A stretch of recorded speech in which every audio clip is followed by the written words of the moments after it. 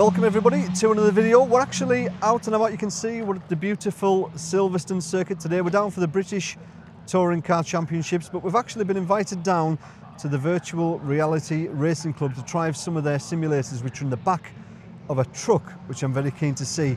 But the start of one of those simulators is a brand new computer system by PCSpecialist, which is aimed towards sim races. So my plan is go and have a look at it. I'm going to try and sneak it out of the truck in the back of my car to take it home to do some proper testing. So let's go and get a coffee and see if we can find this truck.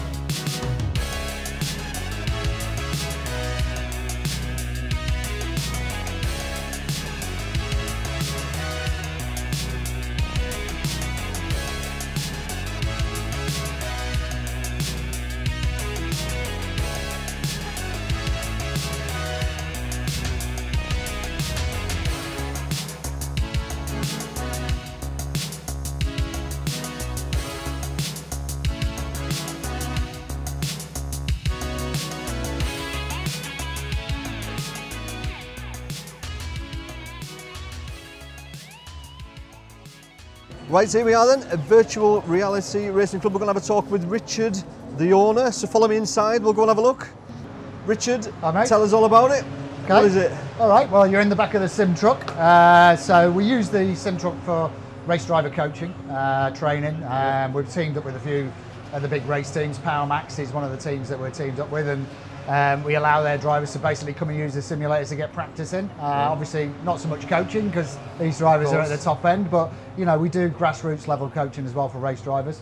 We've got 3 sims in here, all linked together.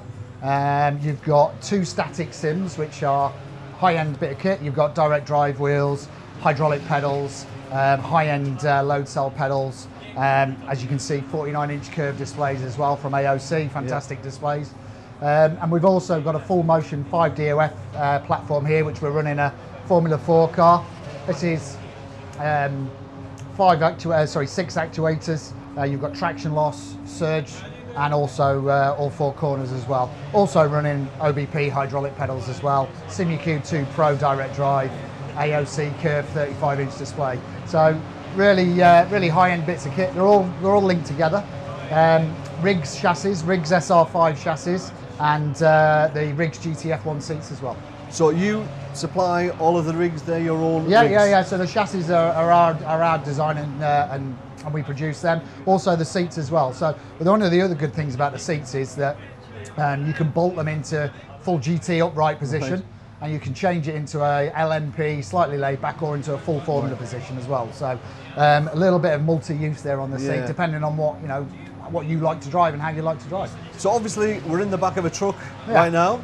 So what's the idea behind this? When did you come up with the idea to put some simulators in a truck? So I mean, VRRC has been around since 2018, and what we wanted to do was do a lot of online sim racing, and we have a large community where we do a lot of racing on Assetto Corsa, but we also wanted to offer high-end simulation for sim racers or race drivers to use that is more accessible.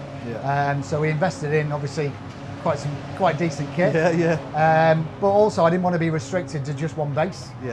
So we started off with a race trailer with a couple of sims in the back, and did some touring car rounds and some 750 motor club rounds, and quickly we've moved it on to having a truck. So proof of concept, it works for us. Lets us turn up in the paddock, lets us turn up at any race or any event, plug the truck in, lower the back down, and we're away. So how many events do you go to? We do most of the British Touring Car rounds, and we also do some of the other levels as well. We're going to be at every TCR UK round next year in the paddock, and we're going to be doing a few other different race series that I can't talk about at the moment. Yeah, so it's kind of developing as we go along. It works really well. You know, and we've got living at the front as well, so I can rock up and sleep in the truck. It's quite a good solution. So yeah, really pleased with how it's going. But also you know, once it's back at our base, it's a sim coaching area as well. Yeah. So the other thing as well is we're going to soon have a driver coaching for race drivers and sim racers based at Silverstone. So really excited about that. That's in partnership with Motus One, which is one of the big race teams in the UK, run a lot of race cars. So yeah, so very excited about what's coming up. So how do you see it moving forward then? Do you think this is going to be the norm for race drivers, simulators, Absolutely. the crossover for training purposes? For sure. I mean, it's in the 4 years that we've been doing this, we've seen a huge shift in race teams from, you know, well, that's just gaming, you know, it's no use to a race driver, to drivers that are coming to us regularly to, you know, refresh themselves on circuits maybe that have not raced for a while, or if they're going on an away race into Europe, one that they've, you know, not raced before. So it's fantastic for drivers to be able to either refresh themselves or learn new circuits. You know, it's never going to replace the real thing. No. But it's a very low cost alternative. I guess testing, you know, taking the car testing. Absolutely. This is a fraction of the cost. A fraction of the cost. You know, and we do all different types of coaching. We do online coaching, so a race driver can be in their own sim, in their own house, and we have our own private servers where we can have another race driver that joins our coach rather that joins them in there, talks to them over a voice channel, gives them coaching. Also, we do it in person in the sims here, but we also are now able to do it on track as well. Right. So the star of today's show here right now is the PCSpecialist system. What a beast. So have you been running this for a little while? Yeah, what are your thoughts? What are my thoughts? Well, when you've got a system that is running as much as this is, and as you can see, you know, it's not a small sim. It's got a lot going on, lots of different bits of software. We've got everything cranked up to the max, and we're still hitting 336 frames per second. So so that's fairly impressive. No slouch. It's no slouch, no slouch. Well, I'm really keen to have a look at that system in further detail later on, but looks very nice. Well, thank you, Richard. Appreciate no problem the talk. At all. Thanks very much. Let's get some racing done.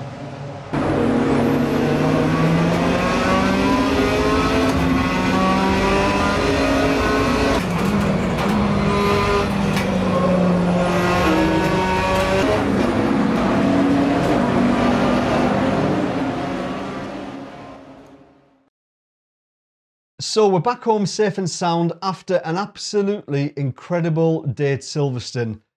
But being a tight northerner, there's no way I was going to come home empty-handed. So, firstly, we managed somehow to blag this. It's a Porsche 911 Cup Car brake disc. Many thanks to Redline Racing for showing us around the garage, appreciate it. So I don't know what I'm going to do with it yet. Maybe make it into some kind of lamp stand, I don't know, but that's a little project for the future. But also, we managed to come home with a humongous cardboard box, and inside, it's the beast of the AMD Radeon system from PCSpecialist. So I'm going to plug that in on the rig over there, and we'll put it through its paces. So we're in the rig, and we're going to do some testing, but firstly, I'm going to give you some specs of the PCSpecialist Infinity LC. So firstly, it sits on an Asus TUF X570 Plus gaming motherboard. Attached to that is the AMD Ryzen 9 5950X. Got 32 gig of Corsair Vengeance 3200 MHz RAM, all running on a 1TB Samsung 980 Pro M.2 drive, but it's got the 16GB AMD Radeon RX 6900 XT liquid cooled. Now, PCSpecialist informed me that the AMD Radeon 6900 XT liquid cooled graphics card represents the forefront of extreme engineering and design, delivering ultra-high frame rates and serious 4K gaming. With a premium single radiator fan attached to a sleek shroud, the AMD Radeon 6900 XT liquid cooled graphics card enables the best of 4K gaming with ultra-high frame rates at max settings, with the noise and temperature benefits of liquid-cooled designs. Now that's the bit that really interests me, the noise and the temperatures. Some of you may have seen me do some longer sim races, and I am absolutely sweating buckets, so I need this room to be as cool as I can get it. Now, I was invited down to Silverstone to try out this computer on the simulators, which was great fun, but I need to do some real-world testing. I want to know if this computer could replace the one I've got now. So I'm going to be putting the new PCSpecialist Radeon computer up against mine, and mine's no slouch. I've got an i9 10900K, 32 gigabytes of RAM, running on a 1TB M.2 drive with an RTX 3090. So the tests I'm going to do are relevant to me as a sim racer and as a content creator. So I'm going to run 2 benchmark tests, one on iRacing and one on ACC, both running triple 1440. They're both going to have exactly the same settings. We're also going to run a test on Adobe Premiere Pro, rendering one video at 4K, see which one does it quickest. And we're also going to run the Heaven benchmark. That's always a good indicator of where your computer sits. So with regards to the iRacing and ACC benchmarks, all the information's on screen, so you can keep an eye on the temperatures of the GPUs, how much of the GPU it's using, and at the end of each one, I'll give you the numbers. So we've talked enough. Am I still going to be Team Green? Or by the end of it, I'm going to be Team Red. Now on iRacing, these are the settings that I used. These were replicated both on the 3090 and on the PCSpecialist system. The only difference with this benchmark is SMP is enabled, and that can only be enabled on NVIDIA cards. But I did run a test afterwards without SMP enabled.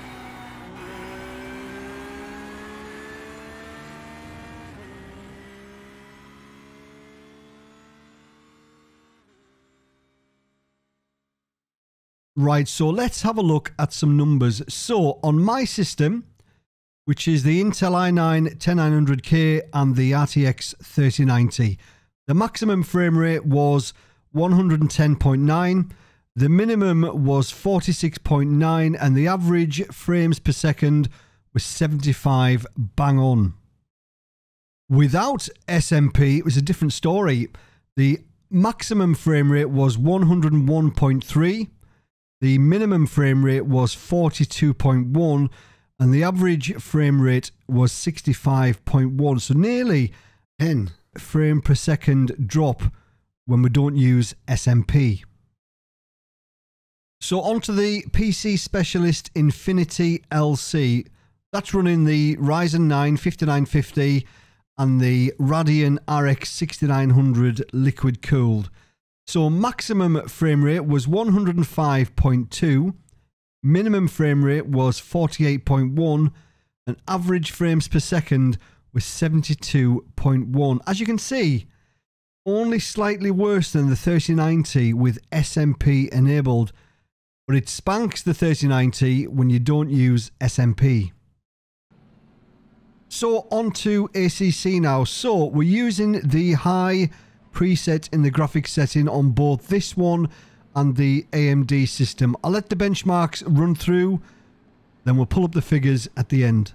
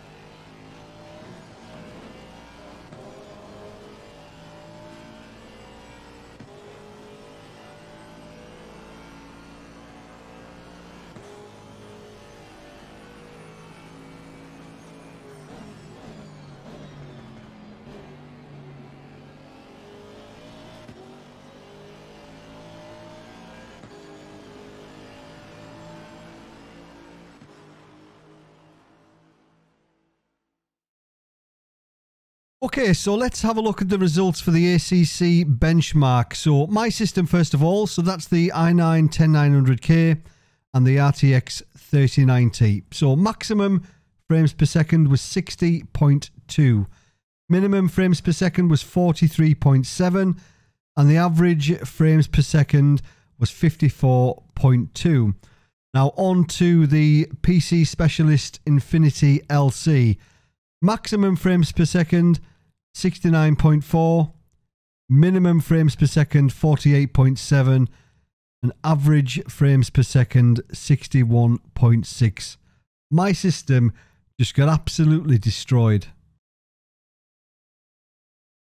So next up, it's a test of rendering on Adobe Premiere Pro. Now this is a 21 gigabyte file. I'm rendering this in 4K. This is how I would usually render my videos, with a target bitrate of 50,000. So this is what I would typically use. So we've got my 3090 on the left hand side and we've got the RX 6900 on the right. Let's see who wins.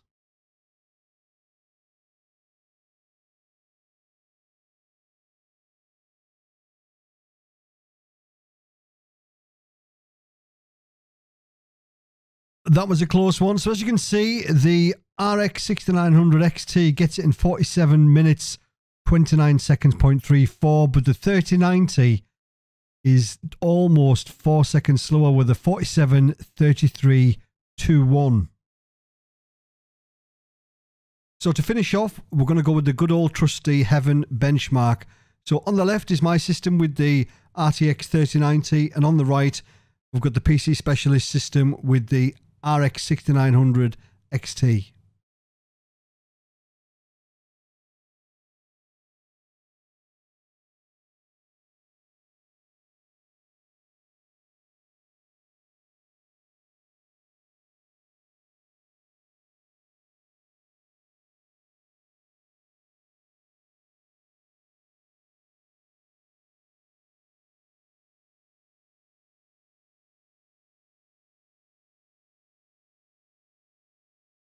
Well, yet again, the PCSpecialist system wins with a score of 6177 to my system's 5237. Right now, I'm really sad.